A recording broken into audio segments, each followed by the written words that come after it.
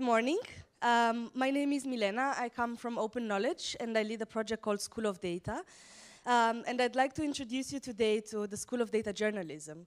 So I don't know if you've been at the festival before, but Open Knowledge Foundation, together with the European Journalism Center, are organizing every year for over 3 years now the School of Data Journalism track within the festival. So today we're kicking off that event with a panel moderated by my colleague Mirko from the European Journalism Center, and he also has many hats. He will tell you everything about himself in a minute. But I just wanted to tell you a little bit about the School of Data Journalism and how you can follow and how you can contribute and what it's all about. So as you see there, it's organized by, as I said, European Journalism Center and Open Knowledge. Each of these organizations has like a data project. EJC runs data-driven journalism, so I encourage you to go on datadrivenjournalism.net and check it out. And we in Open Knowledge run School of Data, so we teach journalists and activists everything about how to use data effectively. So we joined forces this year, as we did the years before, for the School of Data Journalism, and it's really a track within the festival. We're organizing a couple of panels. This is the first one, there's another one tomorrow, and about 9 workshops. And we have topics, everything from how to use sensor data with Arduinos, you must be familiar with Arduinos in Italy, to how to scrape websites, how to use APIs to use Twitter data, how to do mapping and tell stories with mapping, and so on. So we'll be down in Hotel San Gallo, like last year. So I encourage you to come to our workshops and check it out. And if not, you can also follow us on Twitter, DDJ School. You have the hashtag there. So we'll be reporting live, we'll be telling you news and everything. One small addition from last year, we will have, by popular demand, certificates for you guys, and badges and stuff like this. So come to the workshops to check out a bit more the details. With no further ado, I'll pass the mic to my colleague Mirko, who will introduce the panel and will let us know what we're going to talk in the first event of the school. Thank you.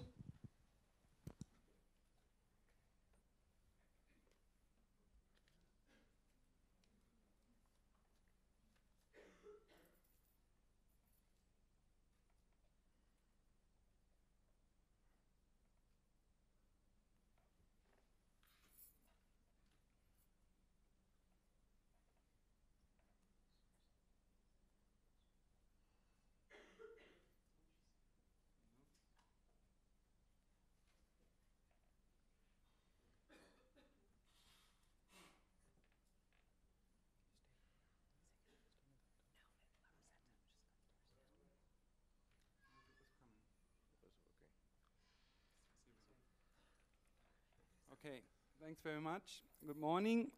Yeah, regarding the many hats, I'm involved both with a public broadcaster in Germany as being part of the innovation department there for the last 8 years, and involved with a startup called Datawrapper, where we provide a service for newsrooms. The topic today is kind of touching on the illusion and the questions that all journalists around the world currently have, like when the old business models are going away, what are the options to replace them? In a lot of local newsrooms, if you ask the people, how many people have you been 15 years ago, 5 years ago, there were more. Now there are less, and usually they have to do something with print and something with online at the same time. And we've been discussing about data-driven journalism for about 5 years in a different tonality, like adding to computer-assisted reporting, which is much of an older practice. The relevance of data has risen, and I have here on the panel, firstly, Sharon Moshavi, who's going to be talking about the experience with the projects in your organization, Gregor Aisch from the New York Times, who's going to talk about the non-economics of the graphics department of where you work, and Raju Narisetti, the Vice President of News Corporation. I want to start with like 5-6 minutes, providing a little bit of the ground for discussion and questions from you later. And first of all, a disclaimer. If we start putting a price tag on every act of journalism, we essentially lose what journalism is all about. So when we're talking about making money, it's not saying that this article is more valuable than the other. It's not how it's going to work out. But at least I would identify 3 areas where news organizations should be active and have specialized knowledge in order to enable sustainable newsrooms. The first one would be investments. The second one would be services, and only the third one would be editorial services. So regarding investments, thinking like a startup. A few years ago, I was kind of surprised when the Guardian was saying that the Scots Trust, which was financing its losses for quite a long time, for decades, was running out of money. And then in 2014, they sold their stake in Auto Trader CO UK to a venture capitalist for a sizable sum. They are now sitting on around £700 million. It was even tax-free. It kind of evades me how that was tax-free. But the point here is that by investing shrewdly and at an early time, a news organization can be as successful as any other company like Google, all the technology companies, in taking its share of the money that is around there. And of course, there is no connection to the journalism the Guardian does, but as an organization, and that's my point, we always had a left side where we would have the editorial stuff in the newspaper and a right side where we would do the advertising to finance the journalism. And there would be a connection between. It would not be the same thing, but there would be a connection. So another point, and I think it's a bit of an unsung hero, that Andrew Miller, the CEO of The Guardian, who is going to leave the organization in June this year, that there are people who make the money to make the investment into the newsroom. And The Guardian is in a good position now to deliver world-class journalism from a position of financial strength, which is surprising enough.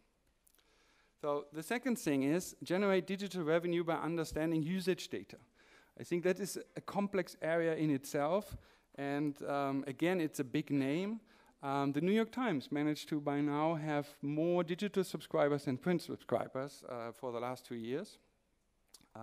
Here's a chart from the Economist showing that development, how that switches. It's the only major newspaper in the US that does at this point. And while it's not easy, it can work for smaller newsrooms as well. If anybody is interested in doing more investigation on that, the Texas Tribune is doing relatively well. It's a non-profit newspaper for Texas, employing 60 journalists by now. They have a healthy conference business. They do a lot of data journalism on a local level. It's kind of a model for how we can finance local journalism. And then thirdly, editorial. What do readers, users really want? Here my current favorite example is a website called The Wirecutter. And most surprisingly, all they do is they write text. They write texts about products and tell you what product you could buy. And the change they're actually applying is that they say, which is the right product right this moment to buy? So they spare you 50 hours of comparing yourself. The way they make money with that is that they are connected as an affiliate to Amazon, and they get a share of the revenue if somebody is buying it. Whenever I present that to younger or older journalists, they say, wait, is that my future, that I'm writing product reviews? They don't like it. Again, this is an act of service. It's a service model. I find it amazing that after 15 years of discussion about new models, it's essentially good text, like saying the best small TV, buy this one, that's it. And then they have 3-4 pages of arguing why that they can reach that decision. But essentially at the end of it, it's a good narrative.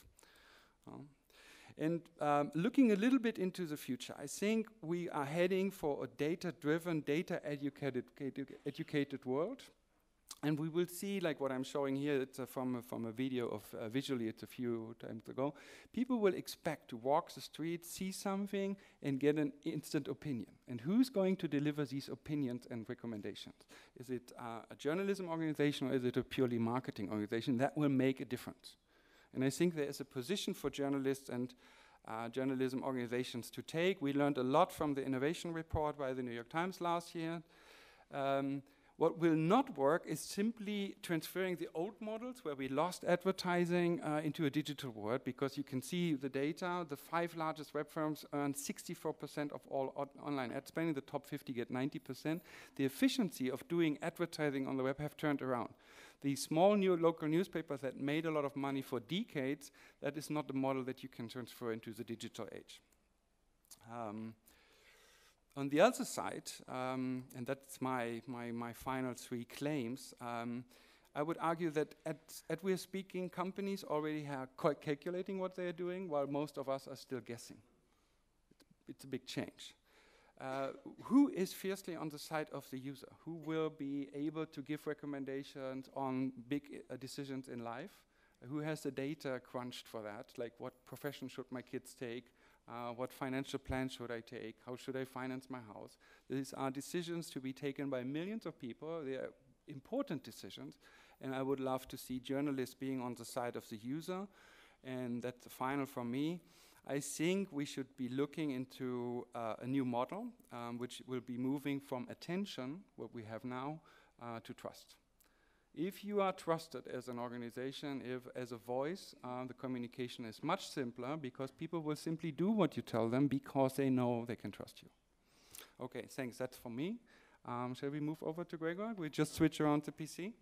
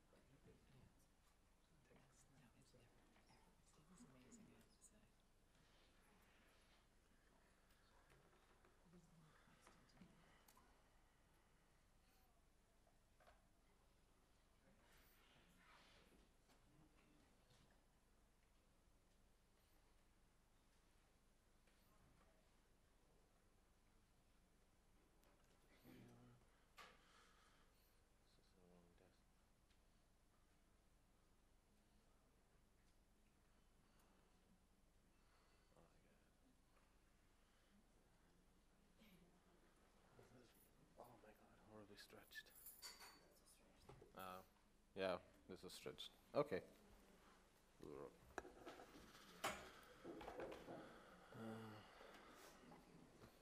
Yeah, hi. I'm Gregor. I'm graphics editor at the New York Times. I'm trying to get this work.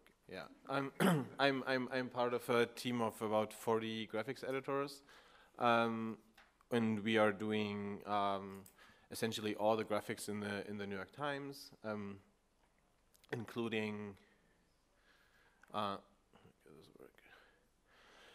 traditional news graphics like charts, but also maps, which we always do in like breaking news events, or explanatory pieces on different crisis zone. We do like little explainer pieces that use illustrations to like explain the nuclear negotiations with Iran, and we also do those long form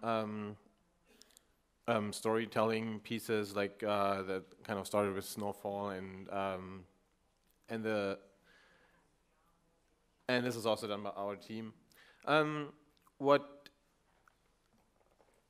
here's one graphic that I want to show that I made last year that shows the migration of people inside the United States. So those are like all people living in California, and for each year over time, you see where like the breakdown where those people were born. So when you see like at some point. This top line is New York, so this is New Yorkers in living in California, and we did those charts for every state.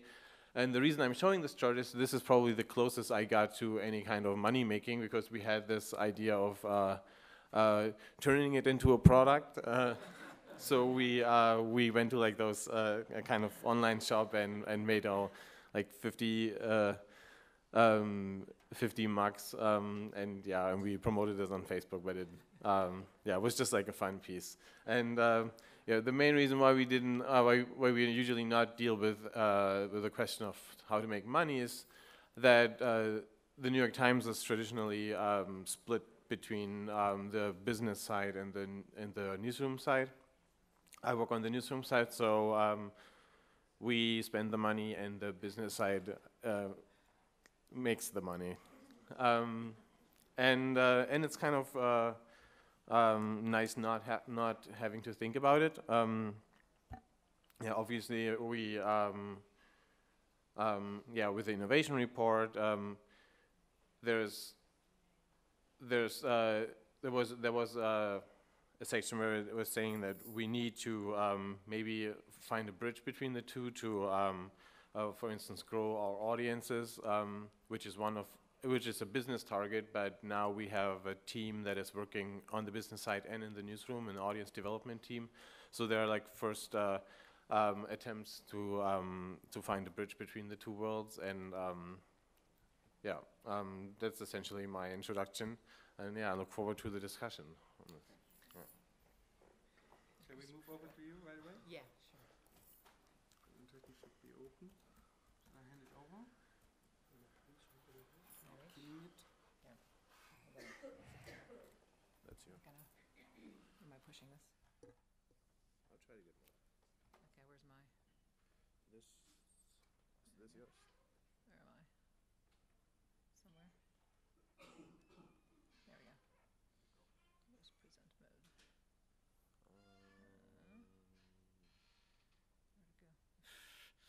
Whoa. Okay. You don't need any data to know that conferences and technology don't go together well. Whoa, what's happening? Help? Yeah, thank you. Get me started. This computer has a mind of its own. So we'll put it there. Play, where is the play button? Yeah, we were looking for. Yeah, we were looking. Oh, slideshow. Yeah. Oh, there we go. Okay. And what am I hitting to go forward? This? Yeah, but I hit on the wrong screen. Oh, it's supposed to be over there. Okay, go back. Where's the play? So you can move this back to the other one, and then we'll use the. Move the window back. Oh, it was present. No, let's just do that. But then, That is no, present. you don't see.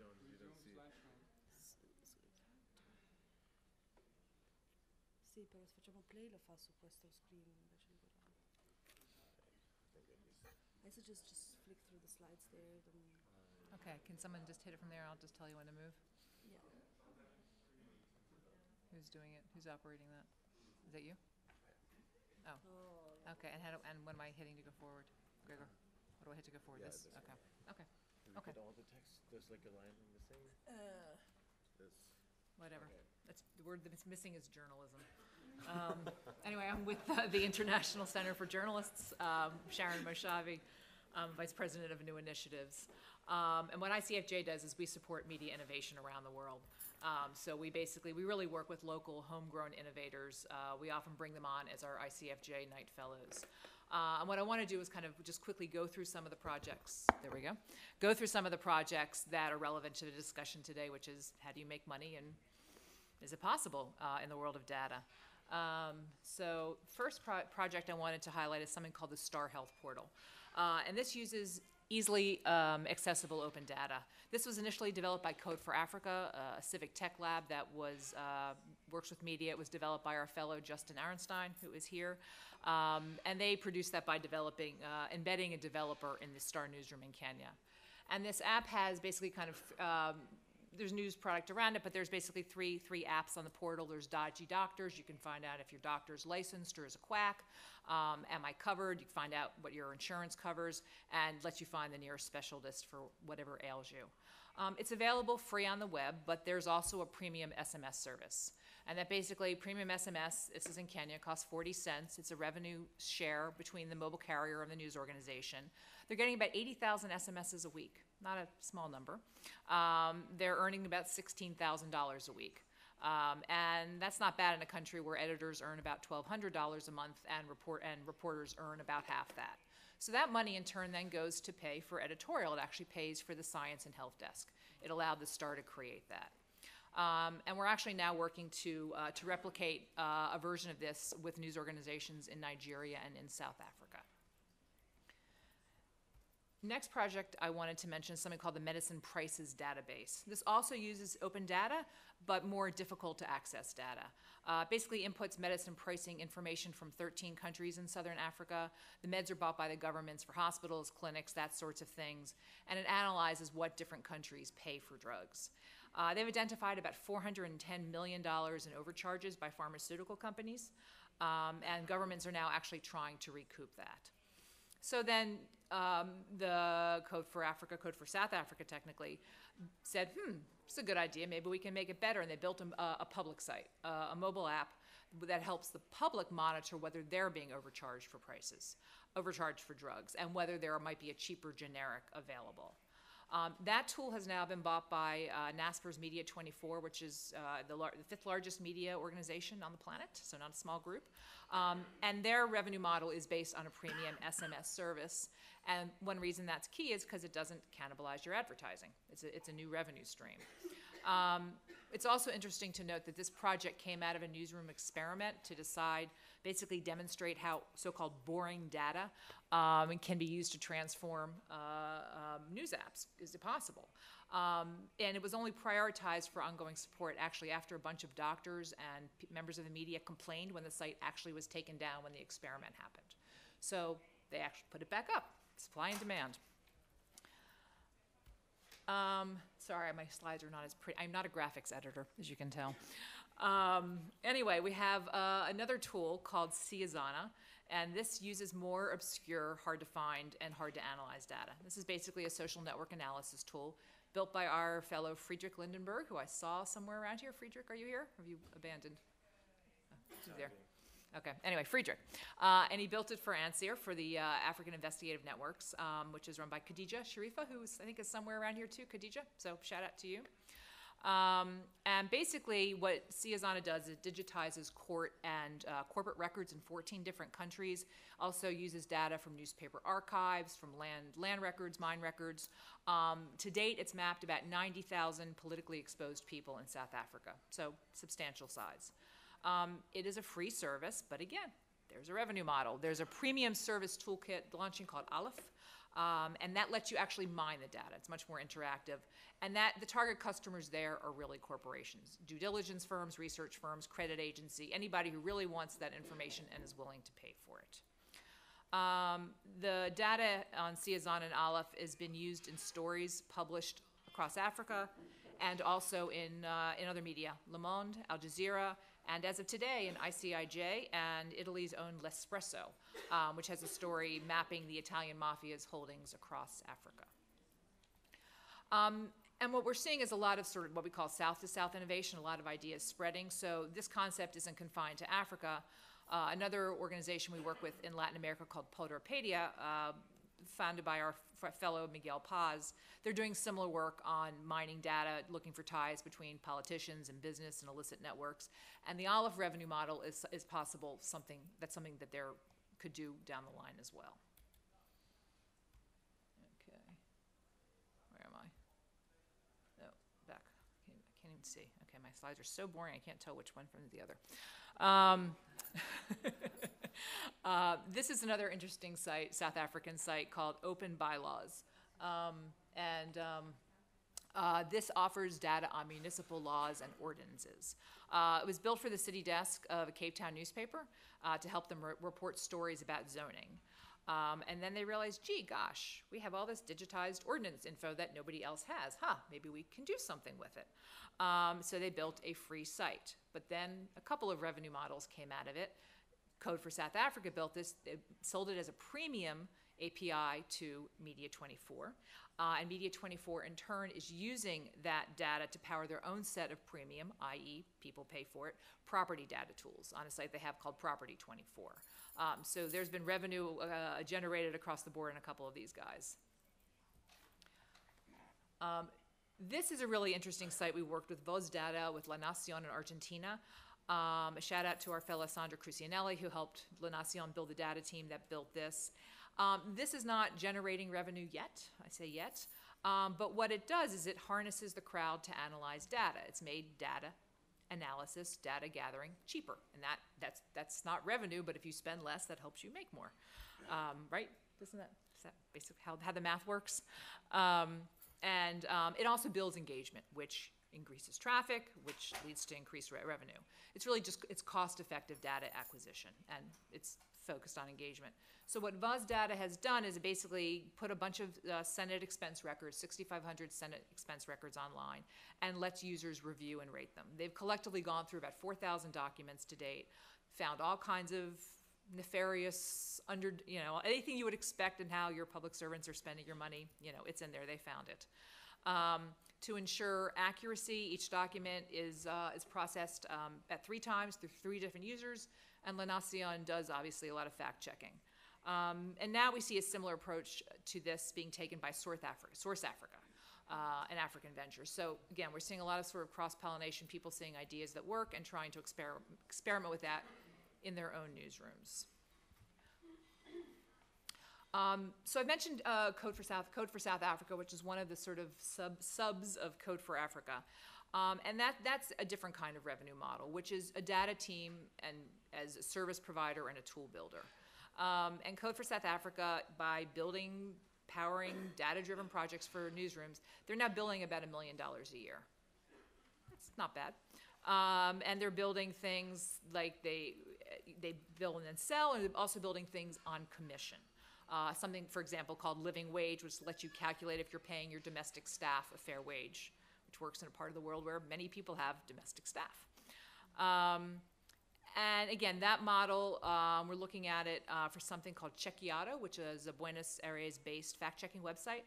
If anybody knows it, they're building a data journalism team with help from our fellow there, and they potentially want to sell their services.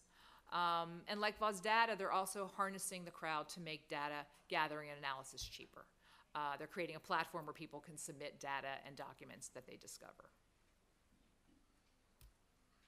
Okay. Somebody mentioned sensors before. We're also starting to experiment with citizen data using things like sensors.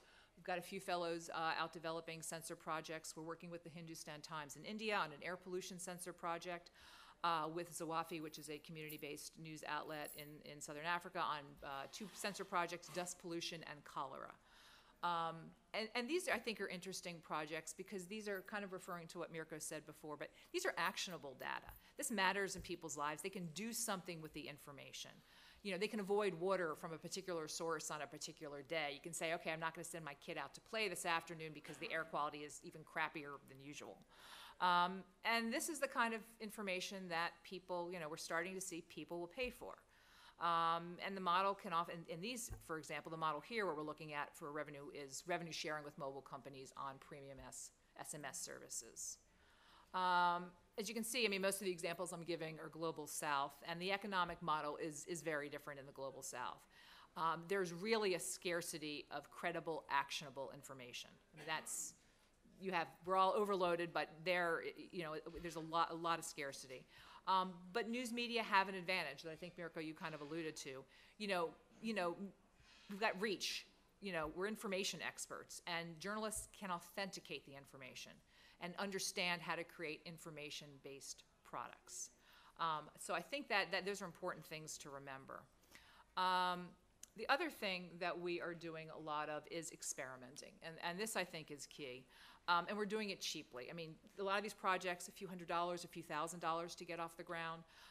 We're really trying to see what works and what doesn't, and you need small budgets, smaller than Times budgets, to be able to do that. We're piloting, working with 3 Latin American organizations right now, developing data-driven projects. We've got data experts embedded in their newsrooms. And these are focused on accountability data, crime, budgets, state budgets, contracts. These are experiments, and we don't know if there's any revenue model here where we're trying to find out. We want to see if some of the news reporting that's being developed in the course of the projects, if you can acquire and structure maybe enough data to create, sort of long-tail data projects. We don't know the answer. We're trying to find out. A couple of things that I think, though, to sum up that, 2 things needed for revenue, I think, around data journalism we've found are there are 2 really key elements. One, as I mentioned before, is scarcity of information. If it's already freely available, no one's going to pay for it. It's just, nobody's dumb. The other key factor is demand. Do people want it? Do they need it? Are they going to use it? Does it contribute anything to their lives? And I don't think journalists quite have their head around that yet. I don't think we're there yet.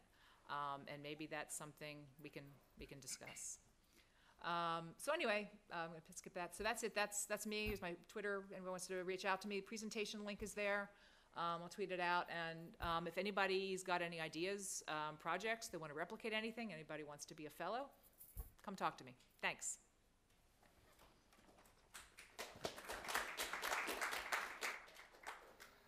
Hi, I'm Raju Narisetti. I work for News Corp. Despite my Italian-sounding name, I'm not Guido Romeo, who's supposed to be here. I'm just filling in for him because he couldn't make it. So I have good news and I have bad news. The good news is I don't have slides, so none of the technology issues will come into play. The bad news is the topic for today is a pot of gold at the end of the rainbow. And I'm here to say that there are no pots of gold in our business. And as you all know, rainbows are temporary. So we can put to rest that there is something miraculous out there that will save our industry or help our industry in a significant way, and especially data. But at the same time, I think there are just a lot of opportunities around data that the publishing business can leverage in 2 separate buckets. A lot of conversations about data tends to be around the journalistic end of it. You've seen a lot of examples of really great journalism accompanied by really great interactive data that allows readers to kind of immerse themselves. I think the prism there can't just be, can we turn this into revenue? As in, like, will somebody pay $1, $10, $100? Because there are significant challenges to taking journalism-led data products and trying to make just sheer money off that. And I'll give you a couple of examples of why that is. But it still has tremendous value which can be monetized, which can lead to revenue maybe indirectly. So there's an opportunity there. But a lot of the conversation around data when it comes to publishing touches on but never really focuses on the fact that our audiences, readers, viewers, are willing to give us a lot of their data, right? Their consumption data, who they are, what they like and what they don't like. And our industry typically has failed to take advantage of that and monetize that. And I think there is significant value. There may be, if not parts, some gold at the end of that data search that we can monetize. And I'll give you examples of that. So let's talk a little bit about journalism data products. I think part of the challenge that most newsrooms face is that they tend to be amazing journalistic projects. So some investigative reporter will team up with an editor, will team up with a good data person, and they'll come up with this amazing project. And that turns into very, very cool interactive experiences. There's a database behind it. And what happens is typically at the end of it, they'll say, maybe we can sell this, right? And then they try to go to the business side and convince them that there is potentially a market here. The business side usually doesn't think so, but because the newsroom is asking, they play along with it and they'll try something, but the chances are that it's not really a commercial product that you can sell on a sustainable basis. The other reason for this is companies that sell data, companies that kind of their core business is data products, tend to kind of invest a lot in that and then tend to kind of support it over the years. Most journalism projects tend to be passion projects. Like I said, a group of journalists get together and agree to do something. But 6 months later or a year later, if it's a really long project, the entire team typically moves on to the next new thing. And data products deteriorate fairly quickly once you put them out there. So usually in newsrooms, there is nobody left behind to maintain and update that product, by which you can then tell somebody, pay, right? So that's a big challenge. So before you embark on these projects, you've got to think about what happens in year 2, when the editor has moved on, when the journalist has moved on, when the graphics people have moved on. What happens to this product, if you're thinking of it as a product? So I think that's a critical flaw in how we usually think of these things.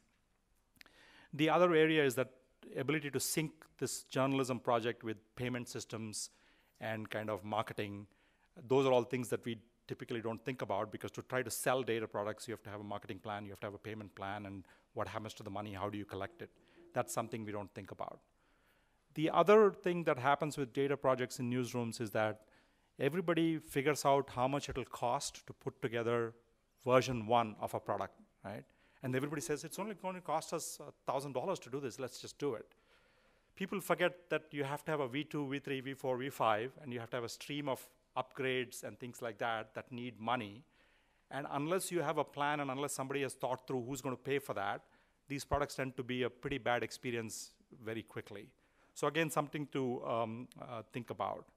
And then finally, just a quick point is that oftentimes the newsrooms come up with the idea, come up with an execution, come up with a visualization, and pretty much have it all nearly done before they go to the business side and say, what do you think we can do with this? I would highly suggest that you should begin at the beginning and include them when you're mapping out the project. Otherwise, it's just very hard to kind of take something that is almost finished and then try to find customers willing to pay for it, because the needs of the customers, as Sharon was saying about demand, may be slightly different from what your journalism data product is. So these are all some of the issues to think about. It is easy for newsrooms to look at the business side and realize that there's revenue challenges and how can we help them, and be very enthusiastic about it. But oftentimes our enthusiasm causes more problems than actual revenue. So just something to think about. But there is fundamental value in journalism data products in helping revenue. For example, if you create a very, very compelling, project on where you came from, that means that a lot more people are spending a lot more time on your website, giving a lot of their time playing with the database. And there is significant revenue value there, because the more people come to the site, the more you can monetize them. With one catch, if you look at the majority of journalism big projects, they actually sacrifice all revenue because of the user experience. Almost all of them will have full page graphics. They will take out the existing advertising to create templates that actually make no money. These are empty calorie projects, good for egos, but they're actually losing you money, right? So if you're serious about helping the business side make money, when you come up with templates, make sure that the templates don't take away revenue. Right? This is a huge problem that actually happens, because almost every project that you see will be beautiful, will be amazing, but they would have actually taken out the ad positions. They could, anything that has the ability to make money is usually gone from that, right? So rather than try to figure out a way to sell this product, just think of like, can I use this engagement to actually generate more advertising revenue, which is an existing business model, right? So something to kind of really think about. But there's a fundamental value in democratizing data by, used to be that an investigative reporter would look at a database, write 4 stories, and present it to you, right? That was the end of the project. Now, obviously, they will still do that, but they then turn over the database to you for you to kind of use it. So I think there is tremendous value in kind of engagement and bringing readers and keeping them, provided you are actually kind of also helping make money. The second part, and I'll briefly talk about this, is the issue of like thinking about data in terms of a business sense. Our readers are actually giving us, whether they like it or not, often they don't mind, a lot of data. And I think most newsrooms are not really particularly utilizing that to kind of drive revenue. We don't really understand, analyze, and then use audience behavior outside of the newsroom to drive revenue. Simple examples, right? Where people come into the site, whether they come to a sports section and then they go to politics, or whether they come to the homepage or go somewhere else, is very critical data that you can really leverage, because if you know that Sharon always comes to the New York Times through politics, spend some time there, and the next thing she does always is to go to the homepage or go to, let's say, sports or go to Washington coverage. When she's on this page, that's when you, because you know her behavior, that's when you surface relevant articles on those pages because you know she's going to go there. And if it's a paid site, for example, if you come to the Wall Street Journal, we know that you come through sports, but your next stop almost always is politics. But you're not a subscriber. What we are increasingly doing is when you are in sports, we are surfacing 5 politics stories, knowing that you like politics, showing that some of them are locked or keyed, meaning that they have a paywall, and kind of signaling to you that if you had paid for the Wall Street Journal, these stories that you actually like a lot, because we know what you do, we don't tell you that, but we know what you do, will be available to you, right? So that is using data to try to convert somebody who's a casual visitor and reader into a potential subscriber. And that's the kind of data use that I think most publishers need to evolve to, because that's where there's value. There is significant, my personal feeling is there is a whole privacy economy that will emerge where the value of our data, value of our customers is significant to our advertisers and to readers. And if we can monetize that, we don't have to worry about trying to create products that we can sell, because we are usually not very good at that. I'll stop at that.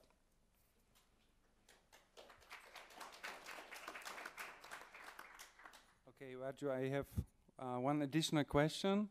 When you're saying that you are showing additional interesting content, what is your opinion on the future? Are we asking more time from the user, or will there be a tendency to ask less time, like having more valuable data-driven models that you don't have to read more, but get answers more quickly? So at the end of the day, all I'm competing for is the one single non-renewable resource that you have, which is your time. If I get a bit more of that, I win this battle, right? So I'm not really competing against other brands. I'm just competing for your time, because that is shrinking. Because you can go now, you're very promiscuous, not you personally, but generally, and you can go to a lot of different places because of technology. And if I can get you to spend more time with my content, it doesn't have to be at my site. It just has to be my content wherever you are, whether it's Facebook or Twitter or anywhere else. I think that's the battle we have to win, and that's only won by great user experience and a great kind of databases, great interactivity. So I'm less worried about kind of asking you to spend time with me on my site, but I'm definitely interested in taking a little bit more of your time from going to, let's say, The Guardian. Okay.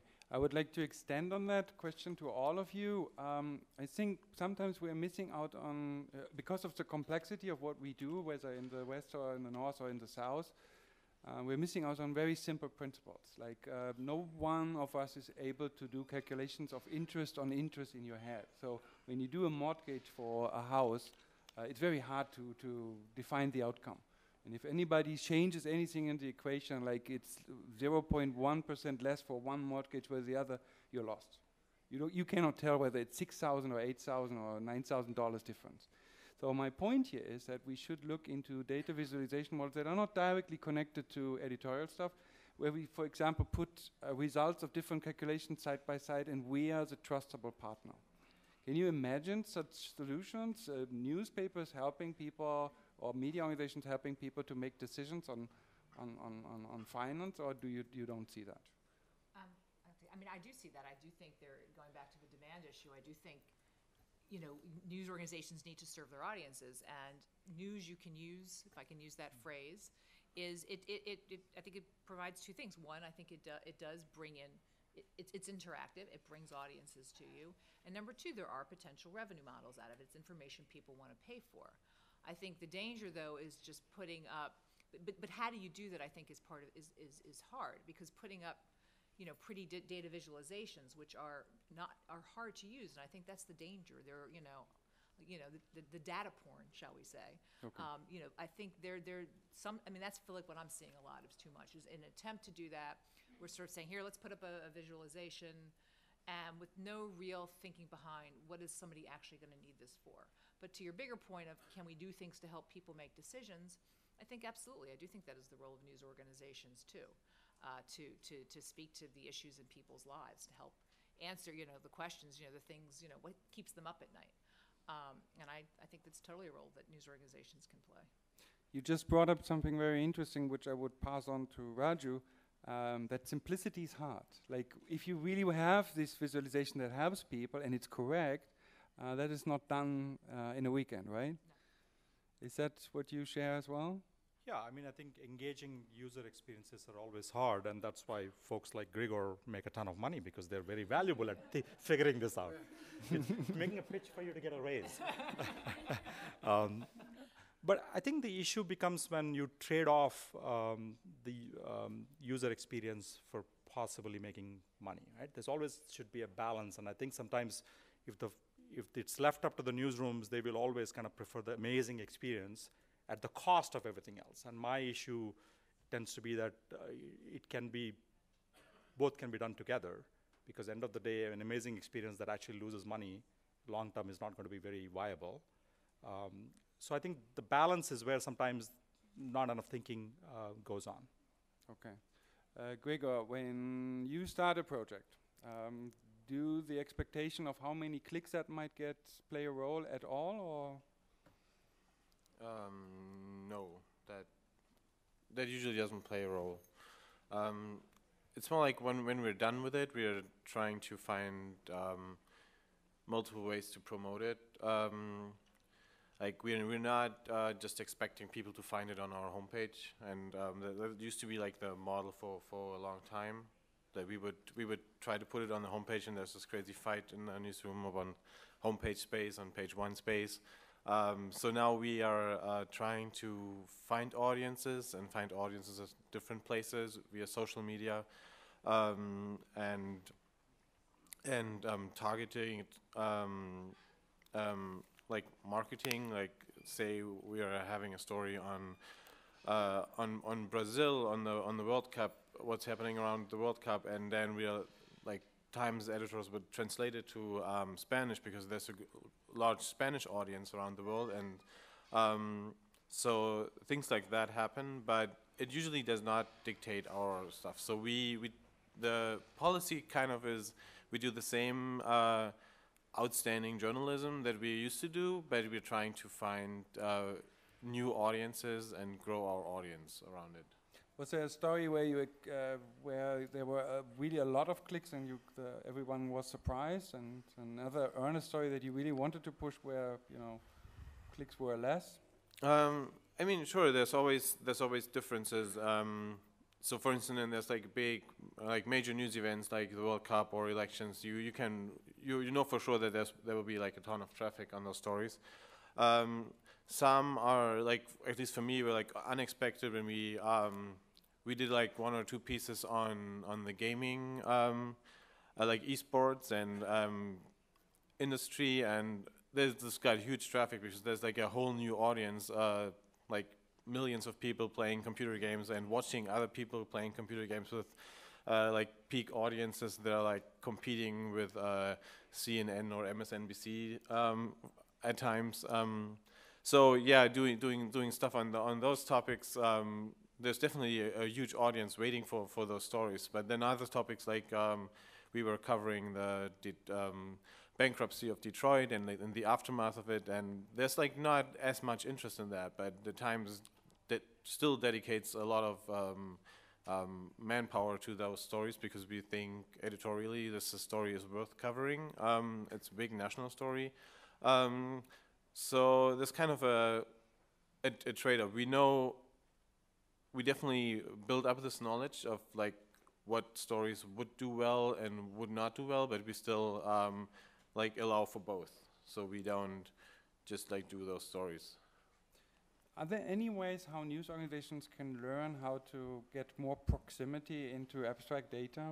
Is there anything from your experience? You were talking about the medicine searches, which is very obvious. Like it's obvious, like a lot of people have this question, but you know, how do we transform these media brands that people are looking for this kind of information on a news brand? Right now, I think for most newspapers, they wouldn't expect that depth, right?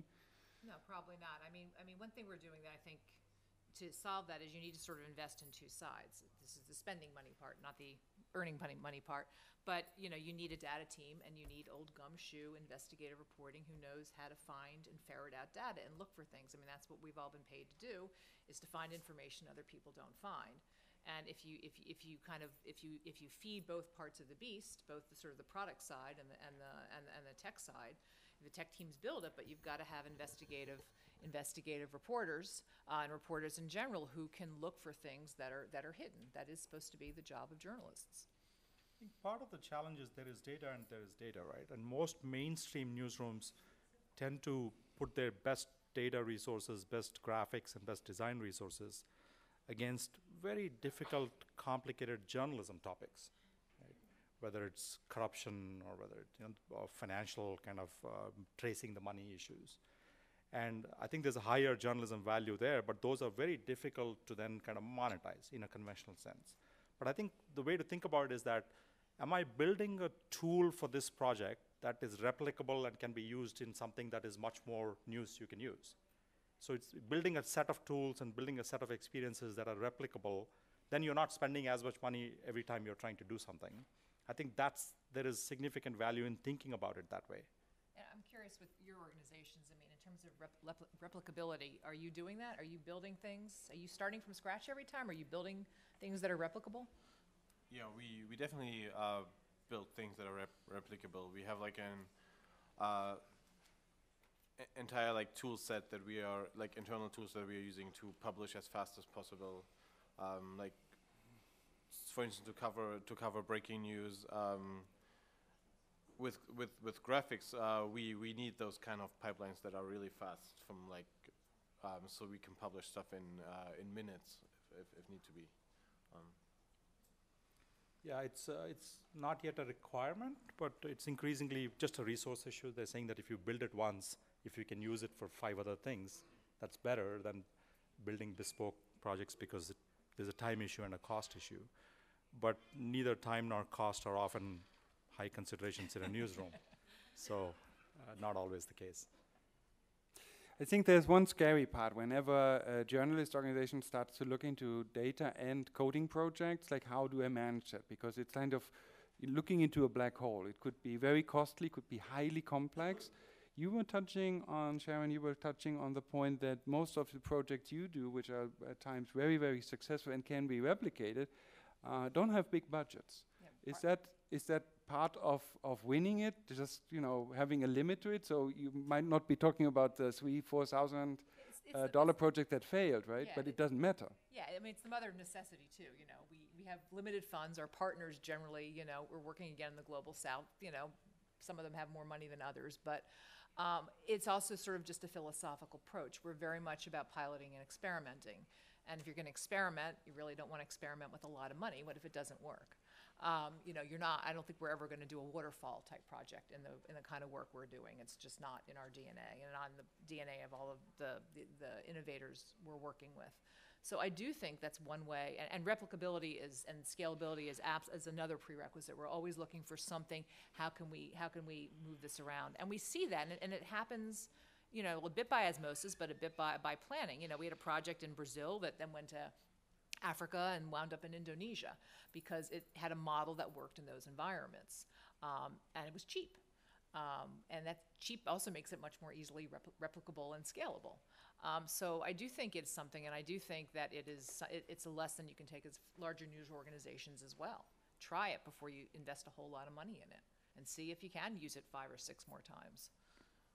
Okay, would you agree to that, or would you say what we're talking about is always a big budget and a waterfall multi-year project? Yes and no, right? If, for example, the 2016 US elections are coming, each newsroom probably has significant resources, a budget, and a kind of a game plan. And because it's a very competitive environment, they will want to kind of not particularly share, obviously, with others. But that's an investment that newsrooms are willing to make, or publishers are willing to make, because it's a very once in 4 years, it's a big event, drives a lot of audience. So I think depends on the event. But if you're like, it's routine events where you can use a tool, I think there is a pressure everywhere to try to kind of do it for cheap and kind of do it in a way that it gets used. But it's also important to remember that $3,000 sitting here may not seem a lot of money, but if I'm a newspaper in Kenya, boy, that is a lot of money, right? So I think it has to be the context of what that money is and how it's being used, and whether the top editors are willing to fund it is key. There are organizations like ICFJ and others, sorry, full disclosure, I am on the board of ICFJ, that are actually helping these kind of programs, but it's tough, especially in the Western context, for a New York Times and a Wall Street Journal to share a tool, because they're just by nature very competitive news organizations. One thing we're trying to do, we do same issue. When we work with newsrooms, elections are that's a hot button. People want to gear up. This is where they're like, okay, we want to try sort of the latest stuff when it comes to elections. But elections, as you pointed out, are often one-off things. And we find increasingly that when working on projects inside newsrooms, that we're better off finding projects that are more sort of everyday ordinary, because whatever we're doing in there is going to have more lasting systemic change than going in and doing something one-off around an election. What I found really, really interesting were these hints at, if you use premium SMS, there is sizable sums related to the information provided by this specific model. Is there a willingness of people to pay $1, $5 per month for what we offer? Like, is it a subscription model? Is it a one-off models for data-driven products? So I may be slightly an exception, because at News Corp we don't try to unbundle, meaning that it's a subscription-based product anyway. So if we create something, it's part of the subscription. We don't try to sell that separately on top of it. I think the SMS text situation is much more in the developing world, so Sharon might be able to answer that better. There are some challenges, two challenges. One is that the carriers, the phone companies in those markets, tend to take a disproportionate share of that revenue. So even if I'm willing to pay $1, you only get like 30 cents of it, right? So there's that issue. Two, it has to be able to work on one level below smartphones, right? So it has to be able, for it to really be a mass product. And for that, then you have to spend a lot of time and energy making your user experience that much more easier to use. There are bandwidth issues. So on paper, a lot of these projects sound like ideal, but in terms of actually generating consistent, sustainable, growing revenue, still are a small portion of it. But at least, you're making some money off it, I suppose. Yeah, and again, I think context is too. In a lot of the places we're working, people are more used to using their phones to pay for things also. So the concept that you are making a micropayment or doing it, it's, in Kenya, for example, you have mobile banking. I mean, so it's not a foreign thing to say, I'm going to pay a little more money and use my phone for something. I think in the US, especially, that's a little more, people don't do that. And US publishers have struggled with the whole concept of micropayments, which you guys managed to avoid entirely and bundle. So whether, it's effectively a micropayment if you look at it. And I think that the success of that depends on the market. And the places we're working, places like South Asia and Latin America and Africa, there seems to be more of an appetite for doing that. Okay. I mean, it's not necessarily a data product, but the user experience of the NYT Now app clearly was good and attracted a lot of younger people, but not enough people wanting to pay. So now the thinking has been, okay, if we are clearly able to attract young people, which is going to be monetizable in the future, why don't we make it kind of free and drive at least that? So I think it's a matter of experimenting. Obviously, a New York Times has the resources to take a big bet like that, have 20, 30 people invested in this project, and then 2 years later say, okay, we're going to change course. It's harder, obviously, for smaller newsrooms to make those kind of bets.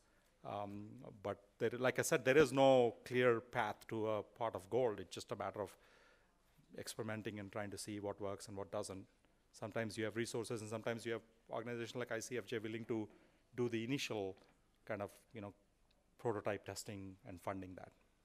Yeah, but would you agree that we are currently watching what works, what doesn't for all news organizations as these stories become available, like these experiences, and trying to figure out once we have replicable models, a lot might change. Towards this is a question to Gregor. In your at the New York Times, there are more online subscribers than print subscribers, so there are a sizable number of print subscribers. Does that change the web to print, web first equation a bit? Are you producing for web first, or how do you manage the balance between print and online?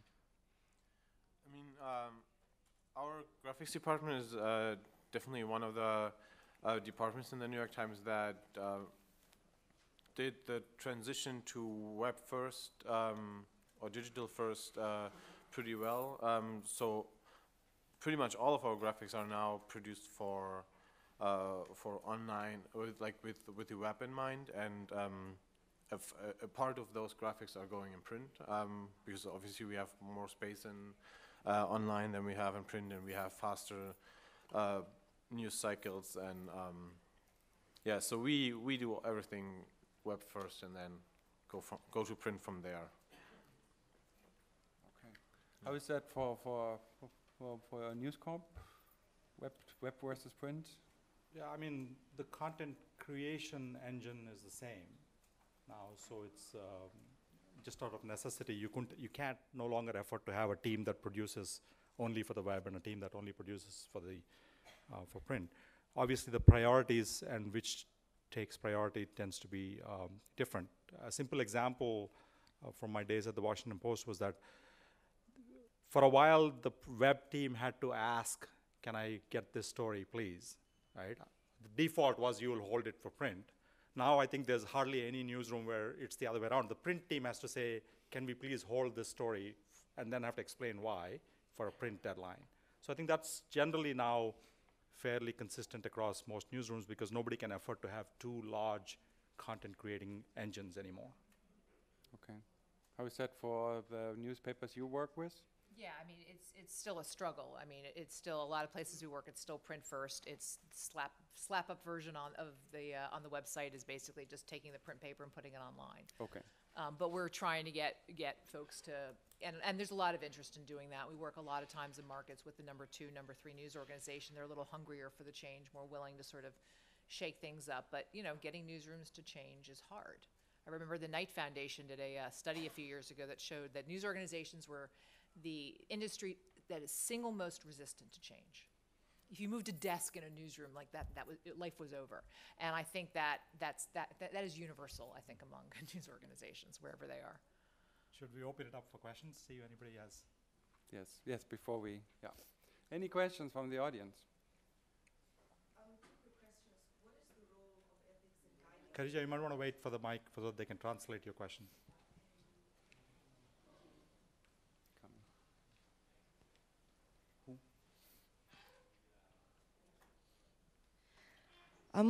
What is the role of ethics in guiding replicability? Because in South Africa, for example, you have data initiatives that are tracking consumption of low-income consumers, and for example, your Pick and Pay smart card that helps facilitate price fixing. So what is the role of that? Also, due diligence was mentioned. You have private intelligence firms that use these same data systems to help support people that investigative journalists actually want to expose. So should there be ethics guiding replicability?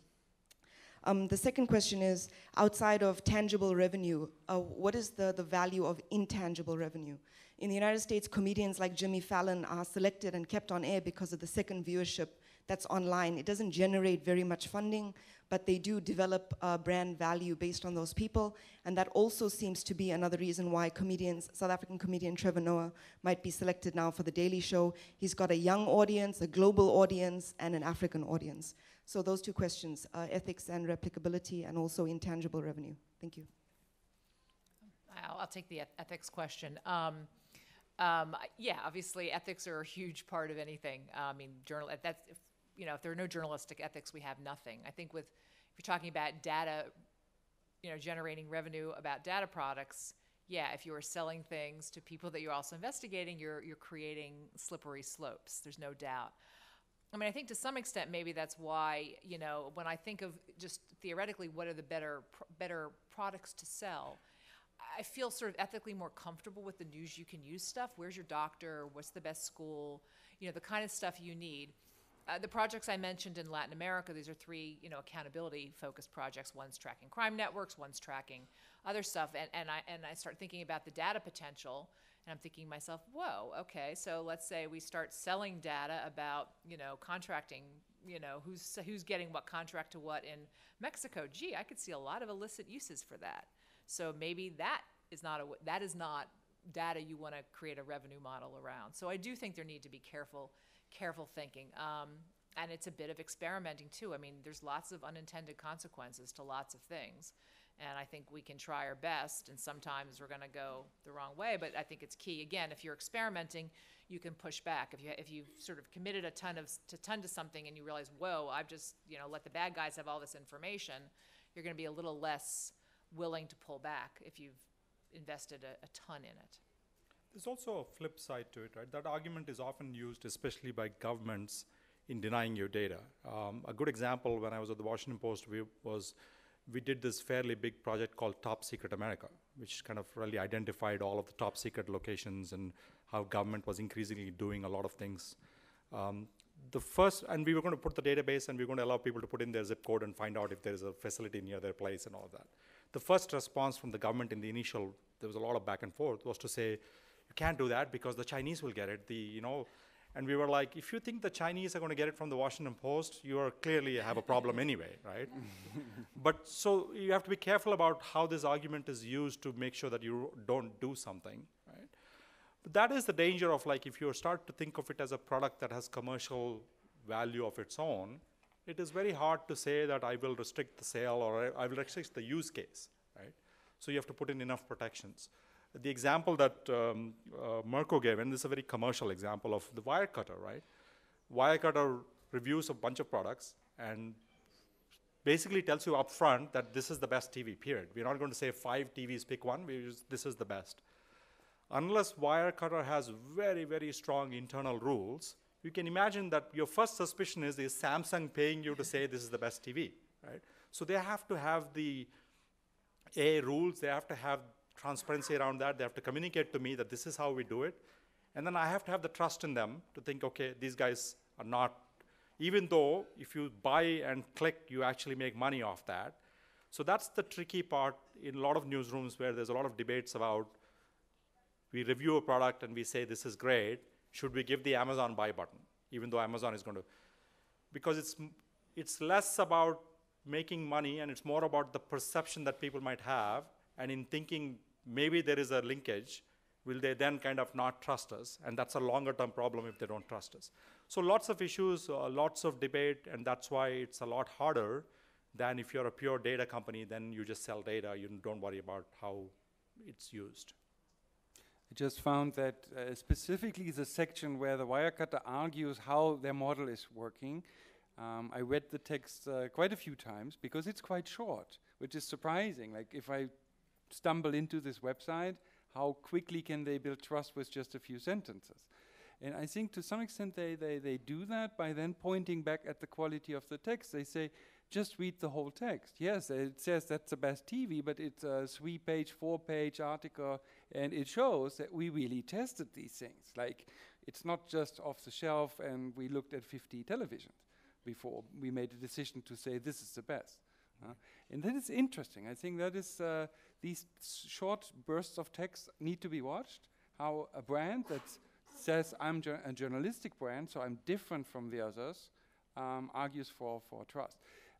When will there be a market for putting a sticker on these pages saying we are not selling your data, like in a stronger sense? Do you see a market for that coming, like solving that ethic questions by being fiercely on the user side? Yeah, like I said, I think there is a privacy economy that hopefully will emerge where a publisher will say, dear reader, this is what we collect from you, this is how we protect it, and by the way, this is the advantage of giving us this data because we serve you better, stories or whatever. I think that conversation is starting to happen in a big way, but for that to happen, a couple of things are precursors, right? One, you've got to be able to collect and protect data. If you have a bunch of third parties like the Outbrains and all these guys on your site that who are siphoning off data and reusing that, then you don't have a claim to kind of make that argument, one. Two, you have to have a ability to really understand what this data means. A lot of newsrooms haven't really invested in that yet. Okay. Right? So there are those challenges, I think. And then there is a communication issue of like being able to communicate effectively as to why. Look, people pay the Wall Street Journal or the New York Times, come to us because there is already a trust factor, right? So I think we've got to be able to kind of take advantage of that and say, here is how we are protecting your data, but here's how we are using it. Here's how we don't sell it. For example, News Corp basically came out with a policy that said we don't sell any data to any third parties, period, which most sites actually do right now. So I think you've got to have that before you get to your point about a good housekeeping stamp of approval of this site or every page. Yeah. I don't know about you though, I never trust any site that tells me as I'm clicking something, we don't sell your data. I never believe it. Okay. Never. So the communication part is going to become critical, Yeah. and you have to prove it, right? I mean, I can't just tell Sharon that I'm not using it because I am using it in some ways. Yeah. But I have to say, here's how I'm using it. And by the way, Sharon, here's the value you get out of it. Unless she makes that calculation, she will not want to give anything. So you had a second question about the intangible effects of this branding. And I think there's a point. What we see right now is the way, looking at the last 4 or 5 years, The Guardian made a big rise in being an international newspaper, which it wasn't 10 years ago, not to that extent.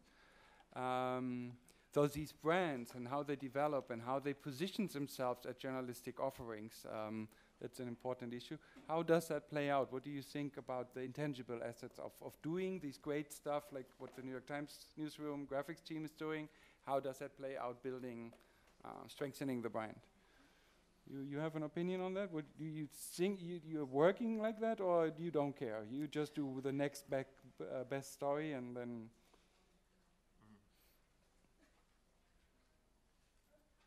I mean, I think the work we do definitely helps to build this trust in the New York Times brand, of course, but it's not really a thing that or I would think about every day. I'm just trying to do the graphics that I want to do and that I think will help people. There's definitely we're trying to do stuff that is helping the public. You were talking about this like personal decision making, and we already built a tool that's called Rent or Buy that is kind of a web interactive that like you can enter like a lot of information about where you want to move or what kind of house you might want to buy, and then in the end you get a decision if it's better for you to rent it or to buy it. But this is not a product. This is just part of the service you get as a subscriber of the New York Times. So this is one of the examples that I find marvelous and interesting, how they break it down, that the newspaper is able to give this decision by breaking down the data model behind it. Rent or Buy calculator from the New York Times. Your opinion on the intangible effect? I have the opposite opinion, which is that I think most newsrooms have hidden behind the intangibles for a long time. Oh. Because that's why they don't think about revenue, that's why they don't kind of pay attention to cost. They say, this is the New York Times, this is what people expect of us, let's spend a lot of money and do this. Wall Street Journal, sorry, I mean pick on New York Times. So everything has been intangible, right? You can't measure us because we are this, we are producing this amazing journalism, and there's fundamental value in that, and so don't measure anything, right? That's been, up until very recently, that's been the argument most editors have made every year when the budget time comes, right? But I think the issue here is thanks in print that held, because it was very hard to connect actual behavior, get the data, and 6 months later you will get readership surveys that were not very useful. In digital, there's no place to hide anymore. So you can't say that I produced this amazing thing and nobody read it, by the way, because you saw the clicks, but it's still worth doing it, right? It is still worth doing it, but if nobody clicked on something you thought it was worth doing, the problem is not the reader, the problem is you, right? You haven't made it engaging enough for them to kind of click on it. So I think it's good that we are measuring a lot. I would argue that no television decision is intangible at all, actually. Well before newspapers, they've been measuring ratings, and they measure every day. So whatever they might say about intangibles are always connected back to some very, very tangible stuff, right? Because if you get 100,000 people more in the 19 to 22 age group by picking a particular comedian, that is completely monetizable. And they do it. They may not articulate it that way. I would argue that I would love to be in the position of television where I measure it across time, age, space.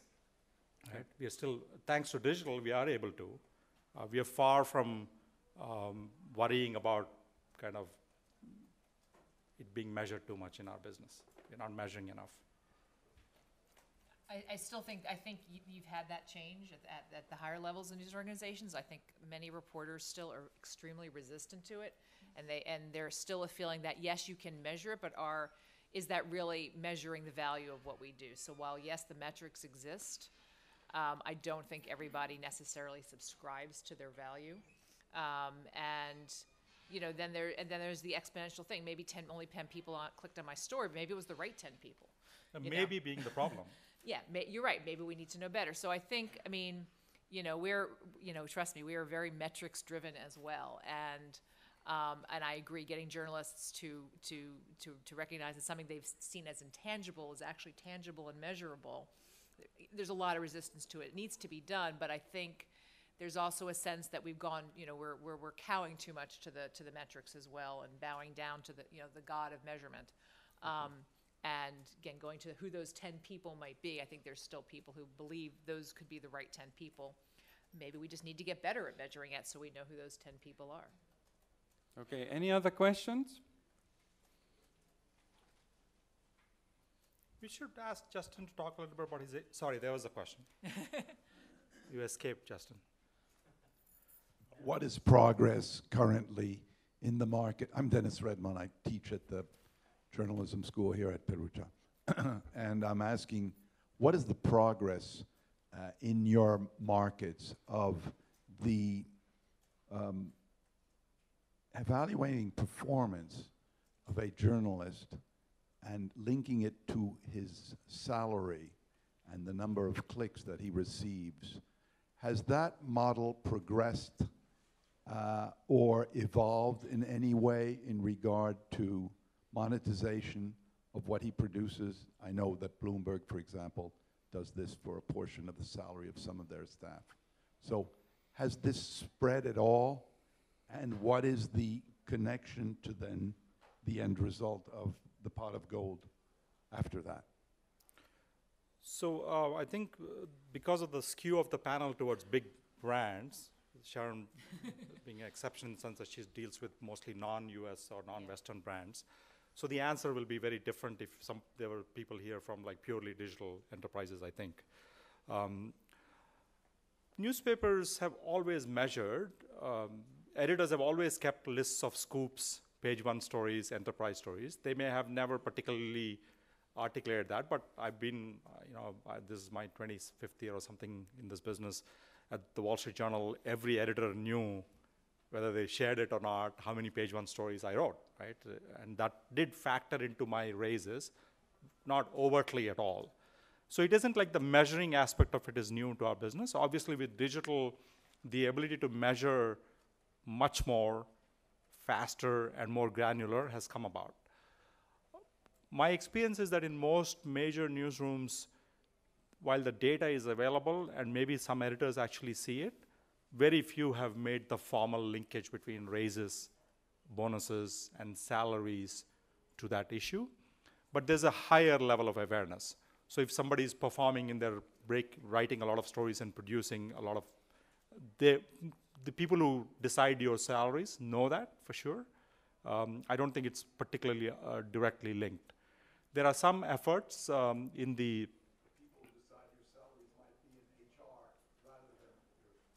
unlikely in most major newsrooms, because typically the way it works is that an editor will they'll say this year, based on everything, you're getting 3% for the entire newsroom. How you allocate it to individuals is up to you. That's your total. So that's where the variance has come. But you're starting to see some experiments even in big newsrooms. For example, the social media teams in some places are